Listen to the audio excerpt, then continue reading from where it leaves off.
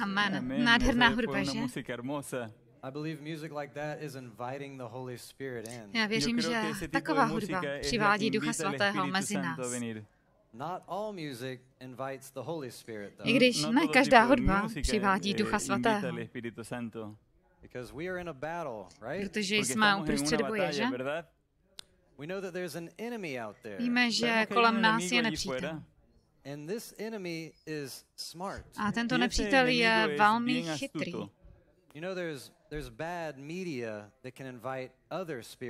Víte, že jsou nejrůznější média, která neprodukují správné věci a přivádí jiné zlé duchy.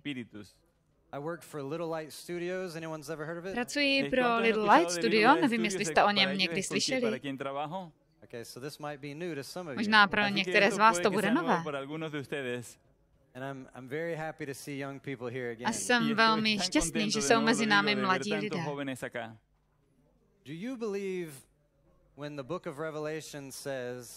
Věříte tomu, co říká kniha Zjevení? Že drak, ten dávný had a ďábel, svede celý svět? Že on plánuje vzbudit armádu, která bude blokovat Kristův druhý příchod? Věříte tomu? Víte, jak se to stane? To je velice zajímavá věc, která se stane. Přes celou historii světoví vůdcové používali média a propagandu,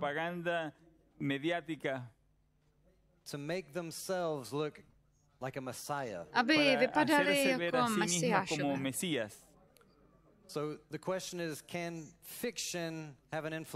Otázkou tedy je, jestli může fikce, romány a pohádky ovlivnit naši mysl. Vždyť jsou to jenom příběhy. Jste někdy slyšeli o tom chlapci, který volal vlk, vlk přichází? Proč říkáme tady tento příběh dětem? Vždyť příběhy jsou jenom pohádky. Ale v těchto příbězích je určité poučení.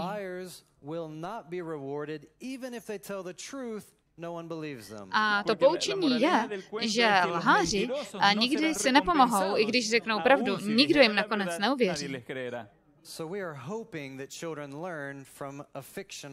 A tak my důvěřujeme, že děti se poučí z příběhů, které jsou sice jenom fikcí, pohádkou. Například doktor Seuss varuje před nebezpečím znečištění životního prostředí, ale formou fikce. Ale doufáme, že se z toho děti poučí. Také Ježíš zná velmi dobře sílu fikce.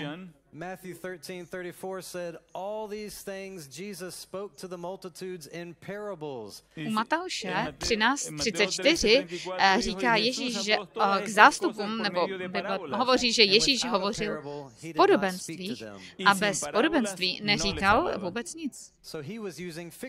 A tedy k zástupům. A takže používal fikci.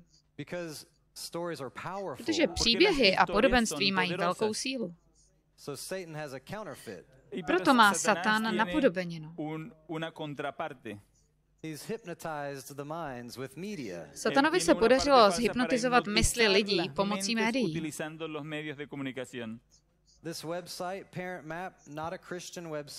Je tady webová stránka, rodičovská mapa, není to křesťanská webová stránka.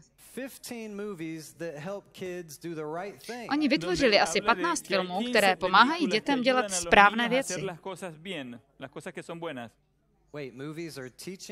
Zajímavé. Filmy mají učit děti? Velice zajímavé. My rodiče se snažíme své děti naučit to, co je správné.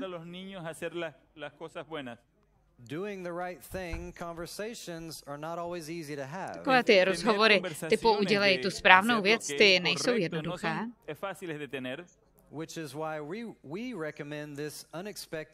A proto doporučujeme, abyste použili tuto neočekávanou a užitečnou strategii. Dívejte se na filmy. Takže svět venku ví, že filmy vás mohou věci naučit. To jsme asi všichni poznali. Ale někdy máme takové ty obrany a bariéry, a když naše filmy se ukazují ve špatném světle.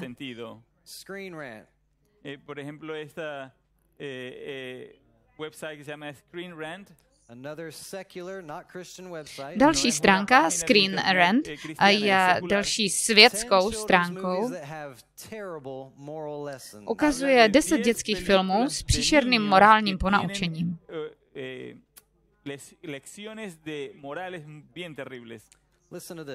Poslechněte si. Filmy formují dětskou mysl.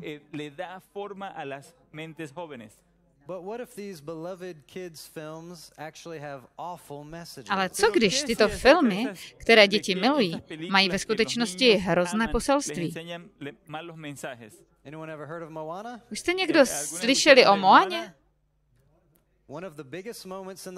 Jeden z těch největších momentů tohoto filmu je, když Moana neposlechne příkaz svých rodičů a vypraví se na oceán úplně sama. Přestože to je inspirující moment tohoto filmu, zároveň také naznačuje, že pokud je něco, co dítě opravdu chce, tak nemusí poslouchat své rodiče. Víte, tato část toho filmu má nádhernou povznášející hudbu. Je to inspirující. A když říká dětem, neposlouchejte své rodiče. A děti imitují fikci.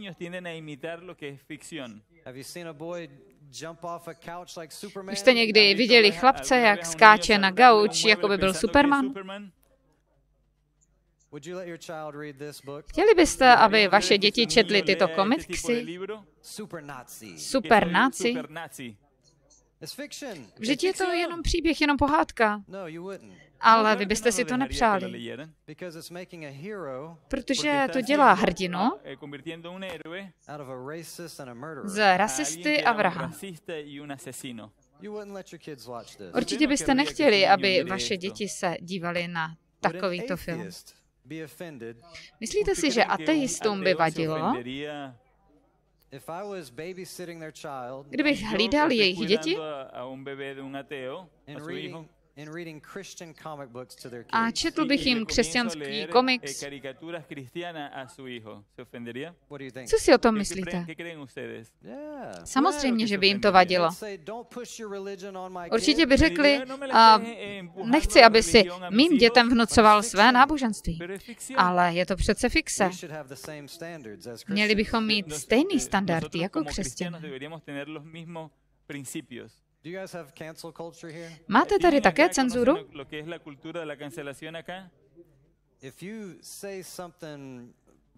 Když řeknete něco, co není v pořádku, proti určitému typu životního stylu,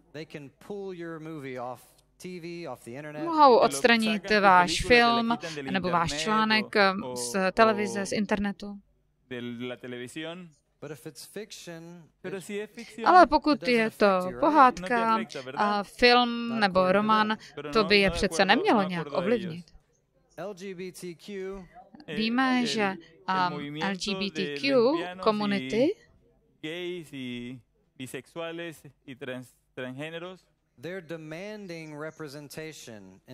vyžadují, aby byli v médiích reprezentováni.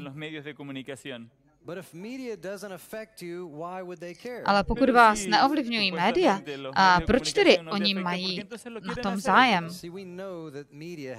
My přece víme, že média mají velkou moc.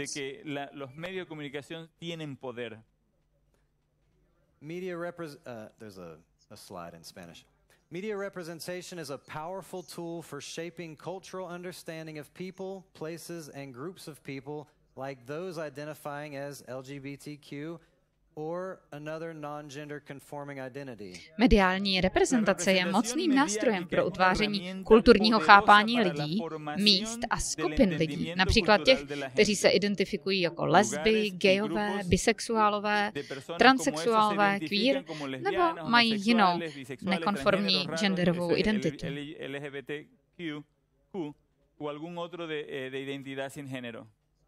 So it's interesting that they say that media representation can shape a culture. Je tedy velice zajímavé, že přiznávají, že mediální reprezentace může formovat kulturu.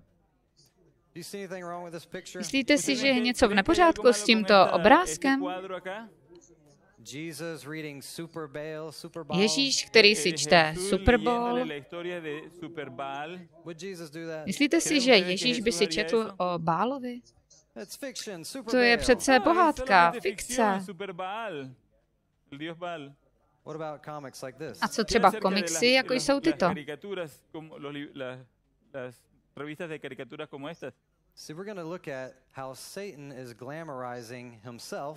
Můžeme se podívat, jak Satan oslavuje sám sebe.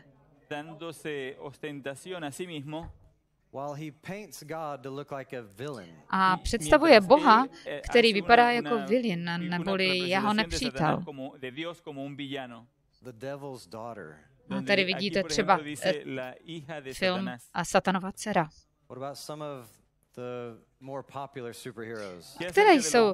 Kteří jsou ti nejvíce populární superhrdinové? Ztracení bohové, trojice, anebo God Squad s pentagramem. Oni neskrývají, že se tady jedná o bohy. Jedna webová stránka CBR, která hovoří o hvězdách z komiksu, říká, že všichni ty Batmanové a různý ti jiní bohové, všichni společně stojí a nahrazují klasické bohy, které nejvíce představují.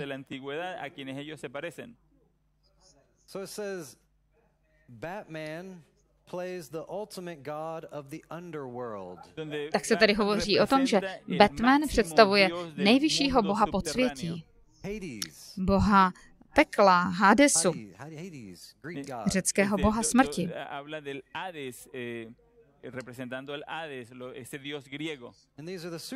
A to jsou přitom ty moderní hrdinové dneška. Jsou to řečtí a norští a mnoho jiných bohů. Antičtí bohové. To neříkají jenom křesťané, to říkají jejich autoři, pisatelé. Thor je dalším z nich.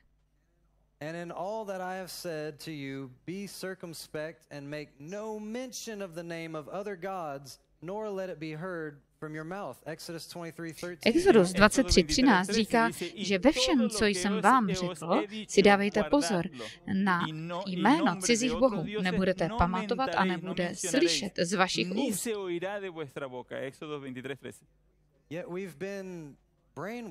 A přitom náš mozek je vymýván, abychom si mysleli, že tito hrdinové fikcí jsou superbohové, náhradní bohové. Satan tady útočí. Co je tedy ta jeho propaganda?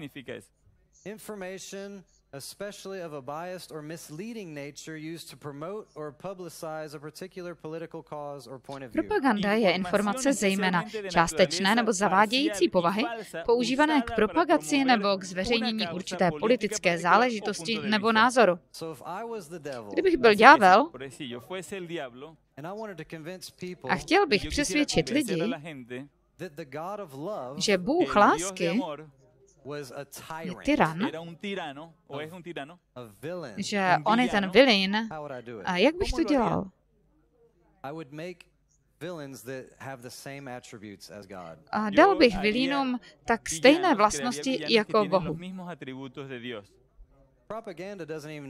Víte, propaganda ani nepotřebuje slova. Je toto dobrý nebo špatný obraz? A co třeba tenhle? Jen obrázek vám může něco říci.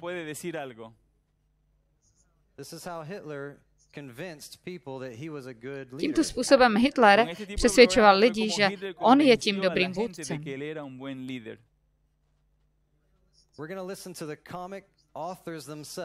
Poslechněte si nyní autory komiksu, kteří sami hovoří o své inspiraci. Máte tu titulky v jiném jazyce, ale na závěr vám video shrnu.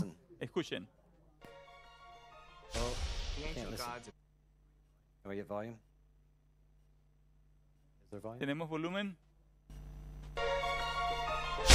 The ancient gods of Greece and Rome and Egypt still exist. Only today they wear spandex and capes. Superman is Zeus, Batman is Hades, Aquaman is Neptune, and they kind of fit into the pantheon of gods of a lot of different cultures. Superman is as much of a Moses figure as he is a Christ figure. You know, it's coming from another world, you know, having all this power and really saving lives. Our redemption is not going to come from here, goes the myth. Instead, we'll be saved from the outside. Batman, the Dark Knight detective, Gotham's greatest protector. His parents killed before him at an early age. He is the world's greatest detective. He's the world's greatest escape artist. And he's arguably the world's greatest hand-to-hand combatant. He also has $1 bazillion. And that's not somebody you want to go up against. One of the reasons that Batman has been so popular for so long is his iconography is that of a demon. I mean, look at the paintings medieval paintings of devils in museums, the bat wings, the horns. He looks like something that's dark and evil, and his origins are in an act of murder, and yet he's on your side. Wonder Woman is a perfect transition from the ancient myths. There are echoes of the Amazons in Homer's writing that refers to a tribe of women that lived without men, that were terrifyingly efficient soldier warriors. Flash, the fastest man alive, can move at speeds near the speed of light, can outrace a bullet to its target, can run up the side of a building, can actually cross the ocean before he has time to sink. There's the old Flash, and then there's the new Flash. The old Flash is a perfect counterpart for Hermes or Mercury in the old myths. You know it immediately when you see the helmet with the wings on it.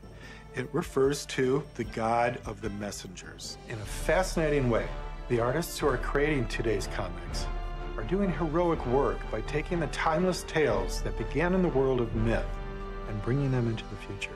Are you with me? Are you with me? ¿Estás conmigo? This is not Christians saying this. Jste se mnou? To neříká křesťan. These are the creators. A to jsou údajní stvořitelové. A tvůrci těchto filmů, oni vám říkají, že Batman je démon. A všichni ti ostatní hrdinové jsou řečtí a římští bohové. A my jsme fascinováni. Nosíme jejich trička, jejich batohy, máme hračky, které jsou našimi novými modly. Myslím, že jsme byli podvedeni ďáblem.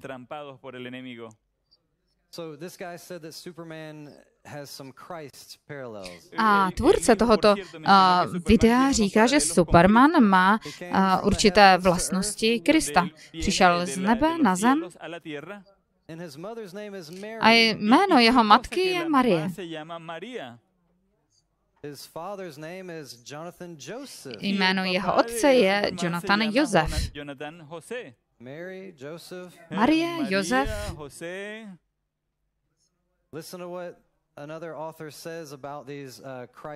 Poslechněte si, co říká další autor komiksu o paralele vůči Kristu.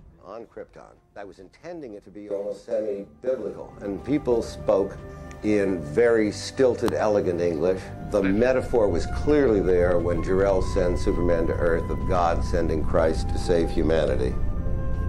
You will travel far, my little Kal-El.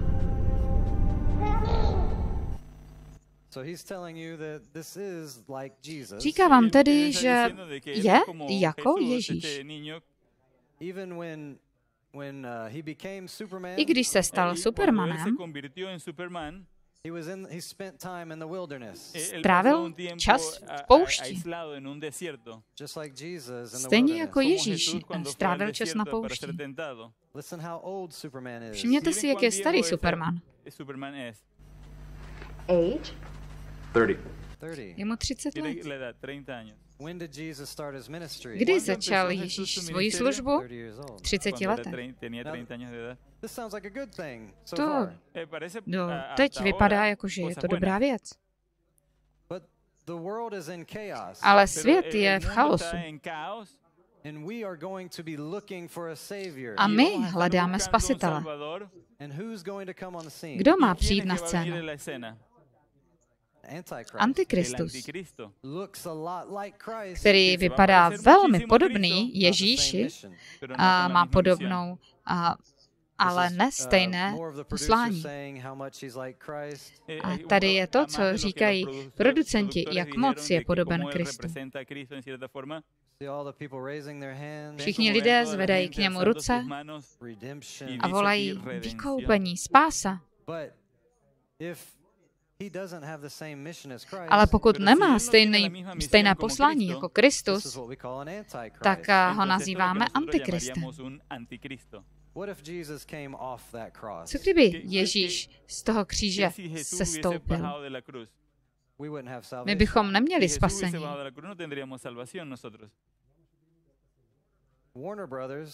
Ale Warner Brothers, což je společnost, která to produkuje, udělala balíček pro kazatele, aby ukazovali film Superman ve sborech, v církvích, aby hovořili o tom, jak Superman byl jako Ježíš. A my jsme tedy připravováni na příchod Antikrista.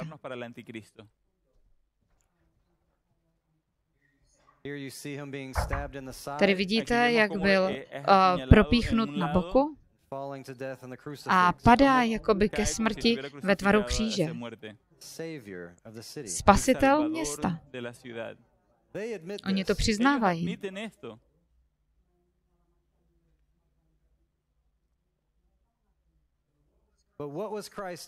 A jaká byla mise Krista?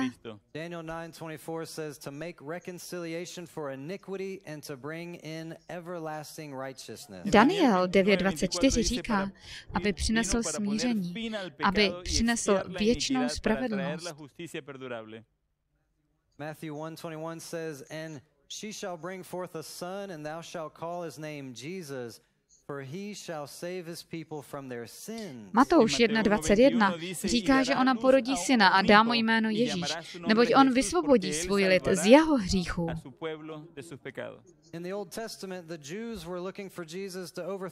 Ve Starém zákoně Židé očekávali, že spasitel je vysvobodí z římského područí. Ale Ježíš nepřišel s tímto záměrem. On nás přišel vysvobodit ze našich hříchů. Vidíte, i Superman byl spoután jako Ježíš. Každé koleno před ním poklekne. Poslechněte si. Devils don't come from hell beneath us. They brought their warrior. No, they come from the sky. The world has been so... Ďábelové nepřichází z pekla, ale přichází z nebe. Když půjdete na tento film s vaší rodinou a budete důvěřovat, co vám tam řeknou, a se svou rodinou budete sledovat tuto scénu, ten chlapec tady se snaží zpochybnit Boha. Poslechněte si.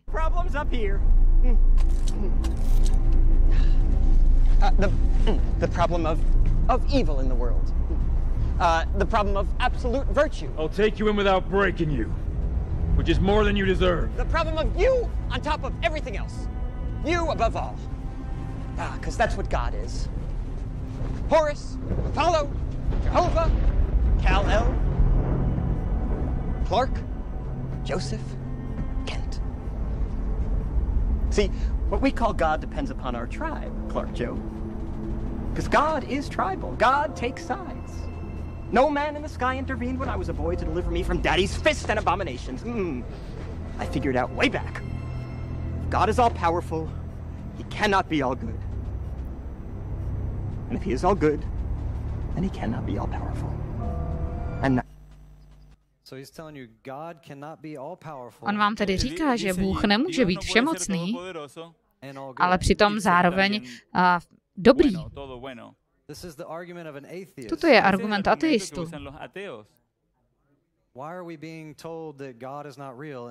Proč nám filmy říkají, že Bůh není skutečný? Protože v těchto filmech je protikřesťanské poselství.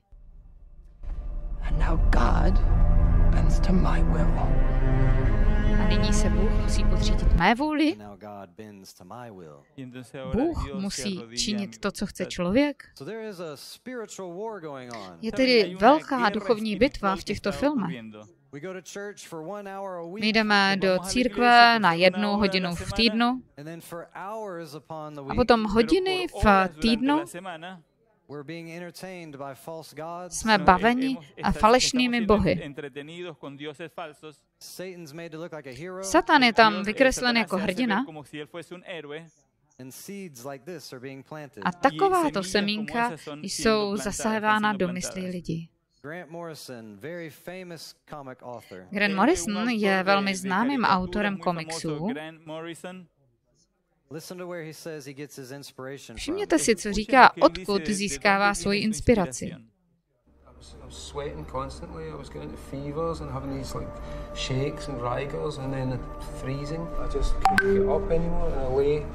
In front of the fireplace in my house. I mean, he thought he was going to die. I mean, he'd broken down in tears, and he was delirious, man, delirious. And suddenly this giant column of light comes through the door. Now, bear in mind, I'm hallucinating, but this was one of the most amazing hallucinations I've ever had. And it's Jesus. The first thing he said, which is the thing I put in the comic, just this voice suddenly announced itself. I am not the God of your fathers, I am the hidden stone that breaks all hearts. So then he's saying to me, okay, you're about to die now, but you don't have to die. And I said, look, I really don't want to die. What do I have to do? And he said, well, if you want to stay here, you have to work for us. You know, you have to spread the light. Tedy on téměř zemřel, viděl falešného Krista, který mu řekl, nemusíš zemřít. Jediné, co potřebuješ, je začít psát poselství, které ti budeme svěřovat tomuto světu. Takže ti, kteří nás baví, jsou démoni a oni posílají svá poselství lidem. A on to přiznává. Všimněte si, co říkají tito dva autoři komiksu. Being fans of something, be it from Buffy to Superman, anything else, the real die-hard fans, I think there's almost a reason that they call us all disciples in a weird way, because I do think there's that connection of mythology that we almost take it so personally, because it is, in a lot of weird ways, you know, and people are going to hate me for saying this, religion or mythology. It's our guideline for to get our moral code and our integrity and our courage. We actually use them as a basis, and then it made me think, well, if that's the case, and it actually is, like pop culture is actually the new mythology. So if that's the case, like what a crazy power that any of us wield. I had described it to him as it's almost like you're doing an ongoing series of the Bible. So he's saying that their comics, tedy on se svěřuje, že jejich komiksy jsou populární kulturou, a to znamená, že to nejenom je populární, ale také to formuje kulturu a myšlení.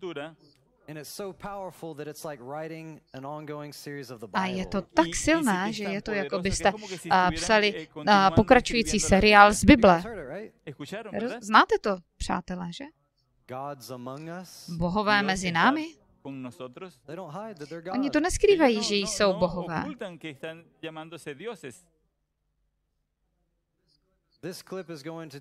Tento klip vám řekne,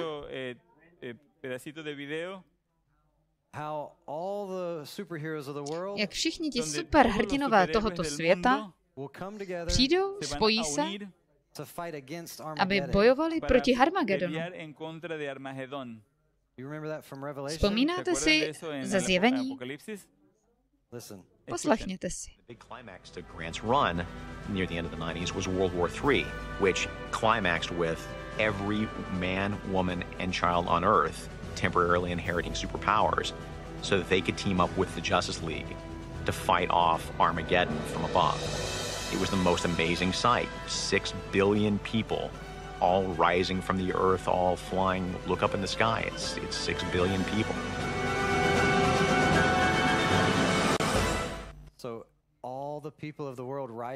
Tedy všichni lidé světa mají vyvstat ze země, aby bojovali proti Armagedonu. Vy si vzpomínáte na tento obraz posledního boje mezi dobrem a zlem ze Zjevení? Tedy Batman měl být démon. Ale ve skutečnosti je tady glorifikován jako hrdina. Má ocas démona. Stojí před hořícím městem. Jedná se o záležitost číslo 666. Jaké je to město, které tam hoří? A Batman se zjevuje nad Betlémem. Betlém má hořet. Plno satanských obrazů. Zaprodal svou duši. A i dříve, za starších dnů, jste tam potkali mnoho egyptské mytologie. Proti komu tedy bojuje? Pokud je démonem, je to bůh Hades, ta temná noc. Proti komu si myslíte, že bojuje? Proti Ježíši, Mesiáši a světlu. A jmenuje se Pingvin.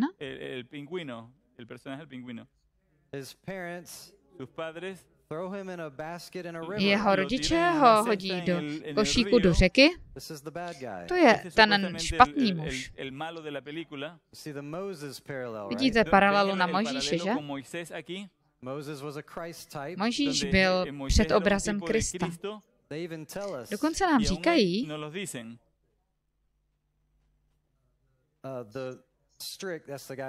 a to jméno tohoto muže, Strik, byl inspirován paralelou Mojžíše, který měl pingvina, který zabil prvního narozeného syna. Kdo zabil v Egyptě ty prvorozené? Byl to Bůh.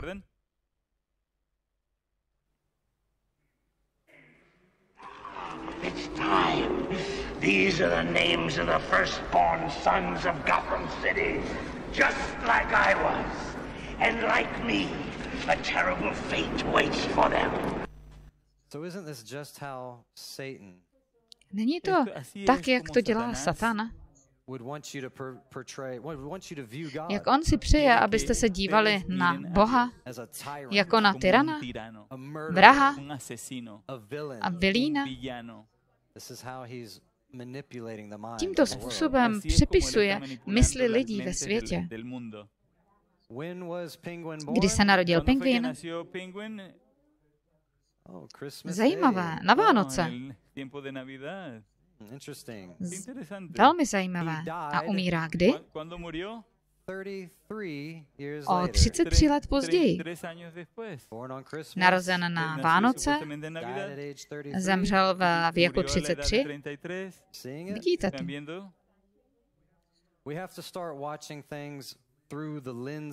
Když se začnete dívat na jejich filmy a optikou Bible, vidíte ty jeho dvě tváře?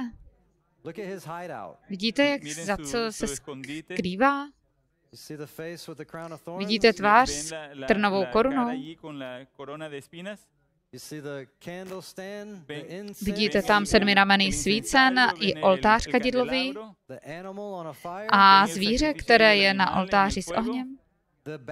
Ten špatný, který je představen pingvinem, ve skutečnosti je Bůh, ale skrývá se v jakémsi chrámu.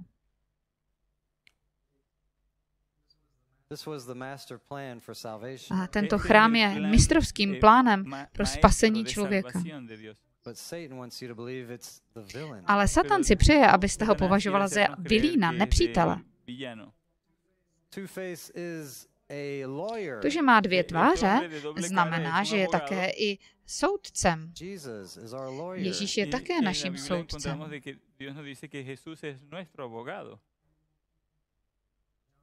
John 1 John 2:1 says, "My little children, these things I write to you so that you may not sin. And if anyone sins, we have an advocate with the Father, Jesus Christ, the righteous." První Janova 2:1 říká: Děti moje, toto vám píši, abyste nehřešili. A jestli někdo zhřeší, máme u Otce přímluvce, Ježíše Krista spravedlivého. Amen. Ale oni z něj udělali vilína, nepřítele.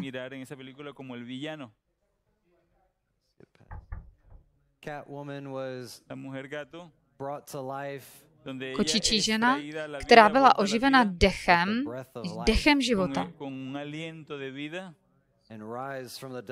A stává z prachu země. Ale ona je tím vilínem. Viděli jste to, přátelé?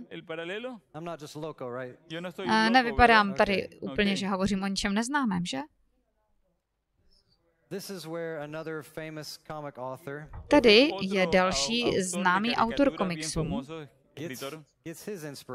A on získává svou inspiraci z tohoto místa. Alan Moore is a writer and magician from Northampton. He's a stranger to hairdressers and worships his very own God in his very own way, blurring the lines between religious belief, magic, and the power of the creative imagination. Alan's familiar on his journey of faith and worship is an ancient Roman glove puppet snake called L.I.G.H.T. How did you first go about worshipping L.I.G.H.T, and what form does the worship take? Well, it's irresistible. He's certainly the coolest, most rock and roll looking god. On tedy říká, že uctívá boha hada, L.I.G.H.T, a že od něj má veškerou inspiraci. Říká, rozhodl jsem se, že se stanu kouzelníkem.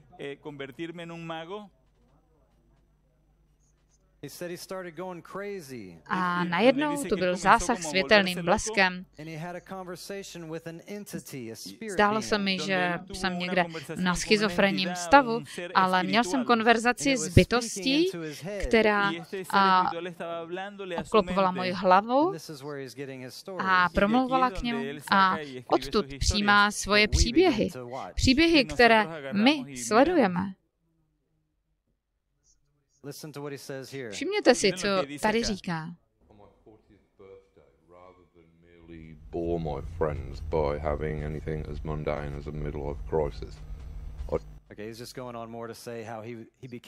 A je tady více o tom, jak on se stal černokněžníkem. A v tomto klipu hovoří o tom, jak děti se naučí ze školy, ale jak se učí z komiksů, z filmů a z rock'n'rollové hudby. On to ví velmi dobře. A stále toto poselství využívá a píše nové a nové komiksy.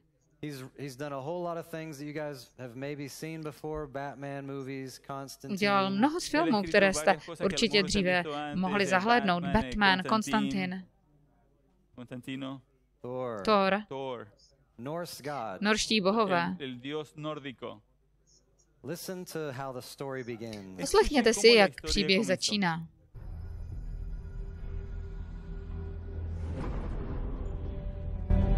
I have sacrificed much to achieve peace.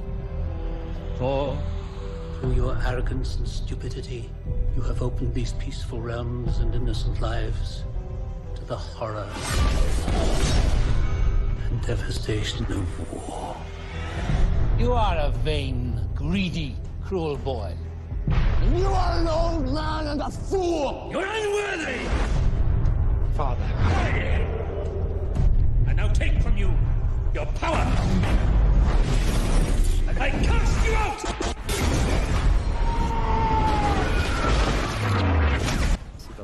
Vidíte ty blesky? El rayo, el relámpago. Please open your eyes. Oh, no, this is Earth, isn't it? Kdo byl vyhozen z nebe? Jako blesk na zem? My dobře víme, kdo to je. Luke 10:18 tells us, and he said to them, I saw Satan fall like lightning from heaven. Lukáš 10:18 říká, a viděl jsem Satana padat z nebe jako blesk. Viděli jste to? Už jste někdo viděli Transformátory? Viděli jste tam něco biblického? Poslechněte si tento kousek.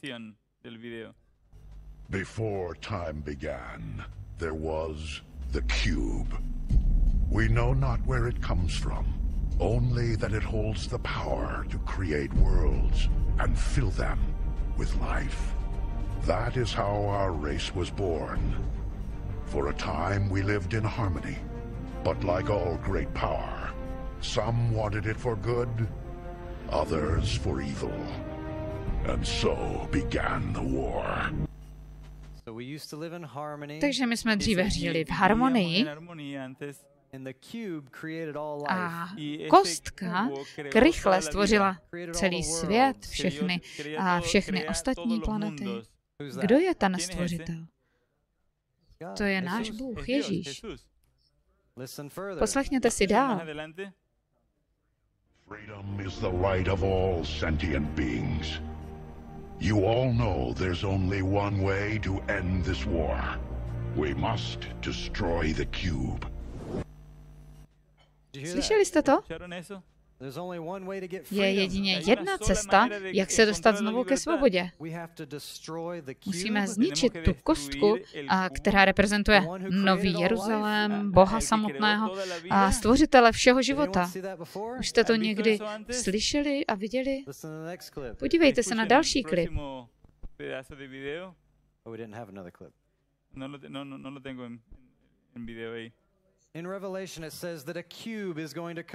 Ve Zjevení se totiž hovoří o takové krychli, která sestoupí z nebe. A proti této kostce bude válka. Je to tak jasné. Zjevení. Apokalypsa tvrdí, že mají přežít jenom ty nejsilnější. Záleží to na tom, jak jste silní, abyste přežili apokalypsu? Ne, my jen potřebujeme být na Boží straně. Vypadají oni jako zbožní lidé?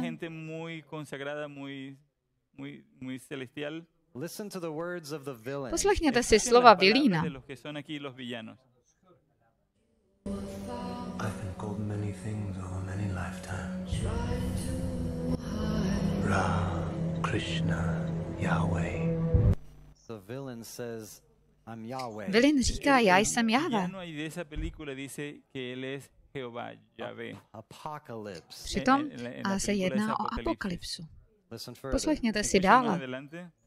Some believe that the first mutant was born thousands of years ago. He was some kind of god, and he's going to rise again. Bůh, který má vstát znovu? Nezapomeňte, že je zobrazen jako vilín, nepřítel. You are all my children, and you're lost because you follow blind leaders. Vzpomněli jste si, to řekl i Ježíš, jste ztraceni, protože následujete slepé vůdce. A děti, jste ztraceni, protože když slepý slepého vede, oba budou ztraceni. To je vilín. Oni chtějí, abyste se postavili na stranu mutantů, těch ohavných a zlých mutantů.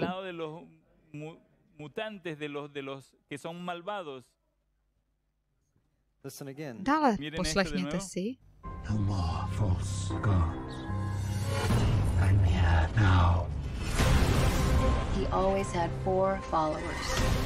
Like the 4 horsemen of the apocalypse. Together we will cleanse the earth to the...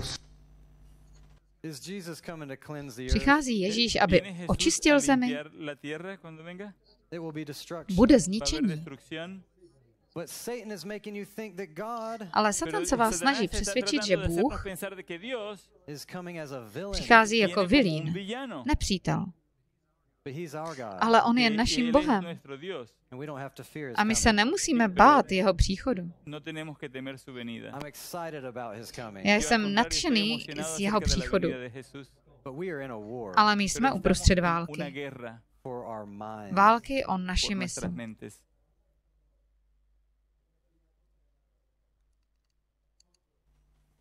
He means to destroy this world. Billions of people killed.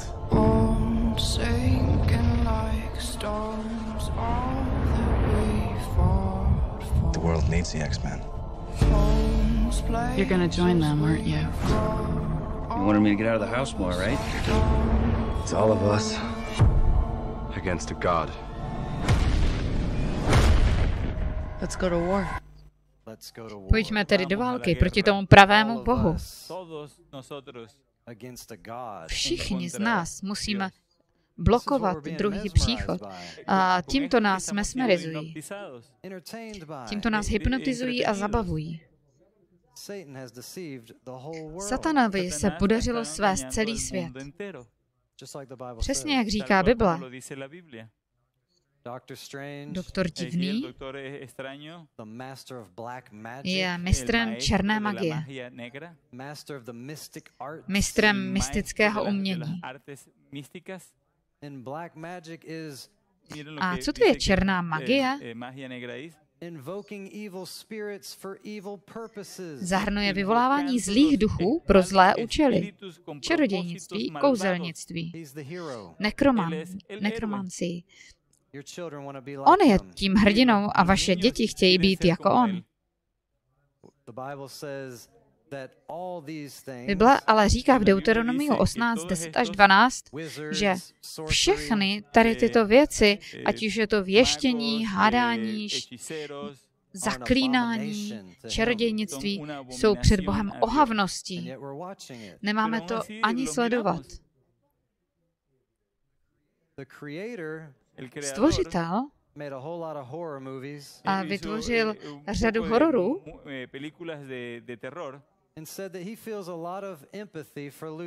a jako autor tohoto filmu říká, že cítí sympatii pro Lucifera. To, co je nejvíce šokující, je, že říká, že je křesťanem. Křesťan, který vyznává svoji víru, ovšem má soucit pro Lucifera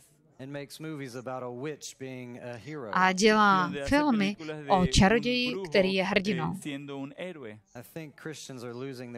Zdá se mi, že křesťané ztrácí zdravý rozum.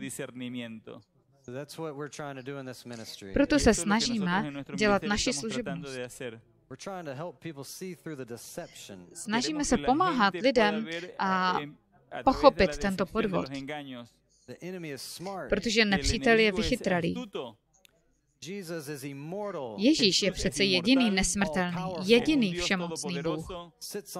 Víme, že on sedí na trůnu v nebi, v nebeské svatyni a přichází zničit velkou část lidstva. Víte, kdo tento popis také naplňuje? Thanos.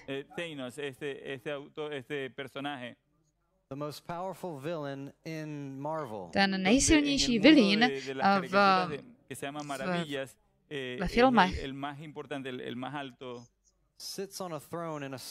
je také zobrazený, že sedí na trůnu v vesmírné lodi a tvrdí se, že je ve svatyni a přichází na zem, aby potrestal lidi. Zničil polovinu lidstva. Satan bojuje o naši mysl. Toto není náhoda. Tony Stark tu má železného muže, který vypadá jako Ježíš. A přitom v časopise Men's Health, což není křesťanský časopis, říká, že Marvel popisuje železného muže jako antikrista.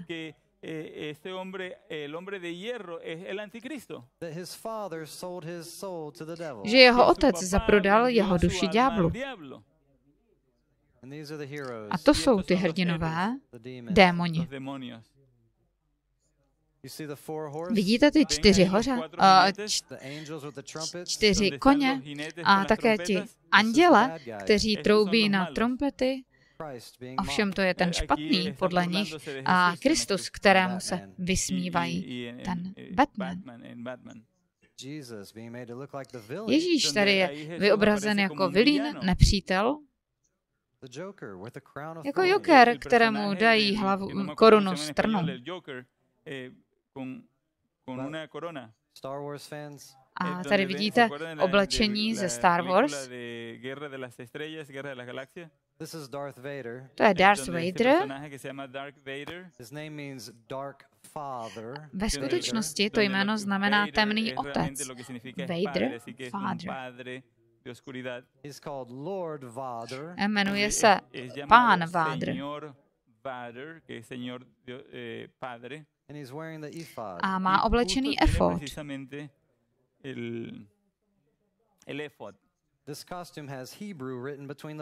A v tomto kostýmu jsou mezi jednotlivými knoflíky židovské nápisy.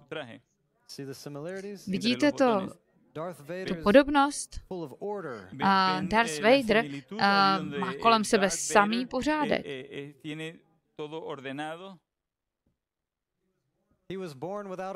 Narodil se bez otce.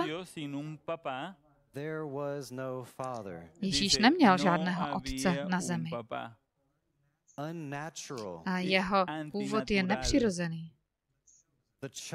Vyvolený. To je vilín, jejich nepřítel.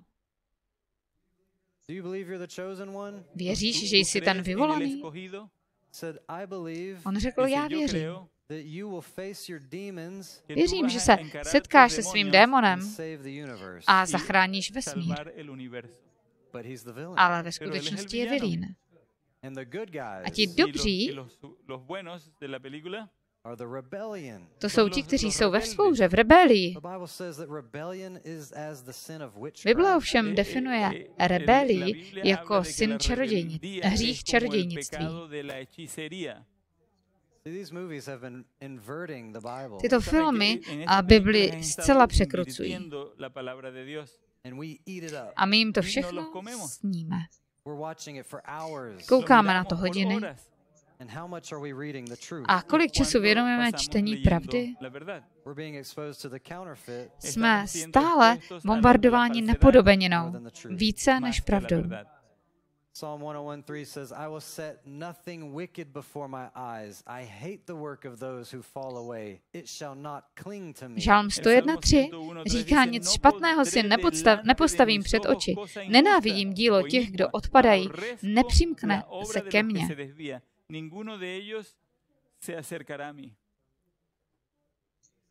Jesus said that who knowing, this is in Romans 1:32, who knowing the judgment of God, that they which commit such things are worthy of death, but not only those who do the same, but have pleasure in them that do them. Ježíš říká o Římanům 1:32, že ti, kteří vědí o Božím soudu, že ti, kdo se dopouštějí takových věcí, jsou hodní smrti.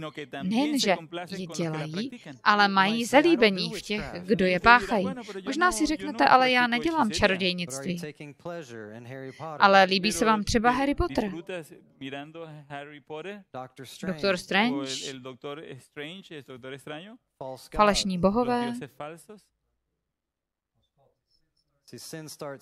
Hřích začíná v srdci. He said, you shall not commit adultery, but I say to you that whosoever looks at a woman to lust after her in his heart has already committed adultery in his heart. Slyšeli jste, že se říkávalo, nesesmilníš. Já vám však říkám, že každý, kdo se podívá na ženu a zatouží po ní, už s ní cizoložil ve svém srdci. Matouš 5. Ohledně tohoto tématu máme spoustu dokumentů, protože Satan se skutečně snaží získat naši mysl. Žijeme uprostřed duchovního boje. Je to válka. Jste ochotní, přátelé, od těchto věcí odstoupit? Oni nás v našem životě odvádějí od toho, co je pravda.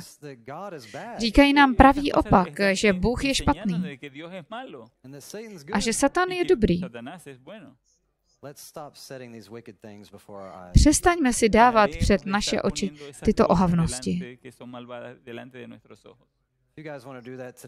Pokud jste ochotní dnes toto vyznání Pánu Bohu udělat, povstaňme k modlitbě. Pane, Otče v nebesích, toto je obtížné poselství, protože jsme si zamilovali tyto typy zábavy, až se nám někdy staly závislostí.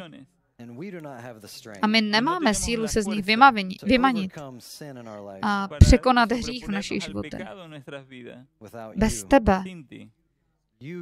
Ty nám dáváš vítězství, Pane. Modlím se, aby každý tady hledal tvoji moc, tvoji spravedlnost. A ty, Pane, nám daruj vítězství nad hříchem. Pomoz nám v tomto boji bojovat na správné straně, prostřed duchovního boje kolem nás. Tolik tě milujeme, Pane. Už ti nechceme více ubližovat. A díváním se na tyto ohavnosti, chraň naši mysl, Pane. Daruj nám oči, abychom viděli pravdu, uši, abychom ji slyšeli, abychom nebyli podvedeni v těchto posledních dnech. V Ježíšově jménu. Amen.